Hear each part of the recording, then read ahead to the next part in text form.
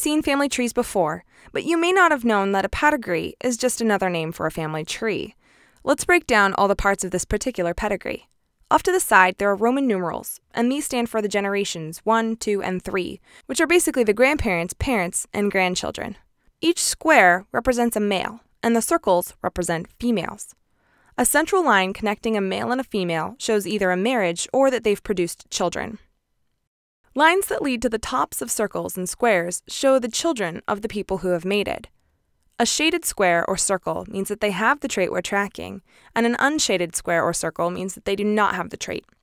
There are some patterns in pedigrees that will tell you whether they're recessive, dominant, or sex-linked. Let's look at those patterns. First, we'll look at autosomal dominant traits. Dominant traits tend to show up more frequently, often in multiple generations. The children of recessive parents can't have the dominant trait, and that's a key way to tell them apart from recessive traits.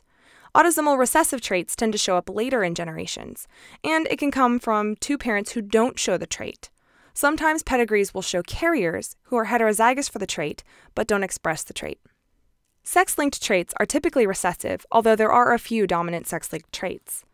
These traits tend to show up more in males than females, and this pedigree shows a recessive sex-linked trait. It is possible for females to have a sex-linked trait, but it's only if a mother is a carrier or has it, and if the father has the trait. Then a daughter can be had with the sex-linked trait. Thanks for watching this episode of Teacher's Pet. Don't forget to like and subscribe and follow me on Twitter @SciencePet.